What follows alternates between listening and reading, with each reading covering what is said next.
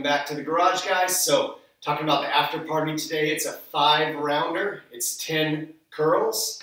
I'm going to be demoing with a pair of dumbbells, one in each arm, 20 band pull-aparts, and then a 30-second bar hang. Okay, if you don't, let's talk about the bar hang first.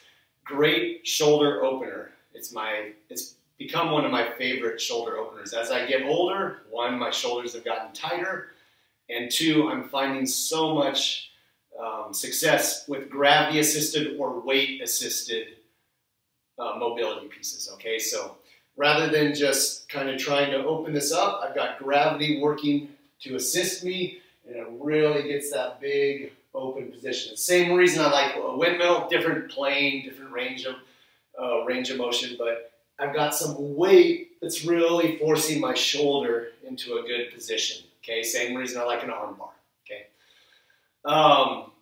So, main thing is that you find something that you can hang on. It could be a door. Obviously, you're not going to hang with your feet off the door, but you can reach over the top of that door frame and then just sit down like so. And that's going to give you a lot of good shoulder opening and a lot of good stretch as well. Stretch is very general here. It's going to give you a lot of the same effect that we get from the pull-up bar, okay? So that's the last one, that's 30 seconds. So if you do have a door jam, I would go 30 seconds each side.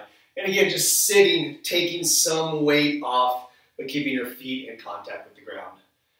If you are doing the bar hang, if you're fortunate enough to have something at home, then that's feet off the ground. And the only rule on this, you guys, I want you to stay as relaxed and as passive as possible. The only rule is that you just don't want those ribs to pop up like that, okay? So you're going to be here, ribs down. That's really the only piece where you're locked in. Otherwise, I want you loose and relaxed as possible, okay? All right, so that's the last piece. First piece is 10 double dumbbell curls. Everyone knows curls. Great little elbow health exercise. We're just going to go here. I'm doing hammer grip. You could also go like so. These are all good versions, just like so, okay? Really thinking about squeezing those biceps. Getting that good pump, because everyone wants the good pump, okay? And then second piece is our 20, and it's a 10, 20, 30 sequence, so it's easy to remember. 10 curls, 20 band pull-aparts, 30-second bar hang, or door jam hold, okay? So main thing here is a lot of people focus on like this range of motion where they're really pulling this band really far back. Not necessary. All you're thinking about is pulling with those shoulder blades, pulling those shoulder blades together, okay, as you do this. I'm coming right to the plane of my chest, and I'm getting a big squeeze of those shoulder blades, and that's all I need, okay?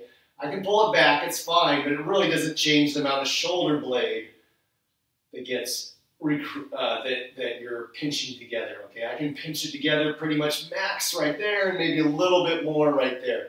You can also do it, you can vary it each round. You can go palm facing up for another one, just like so.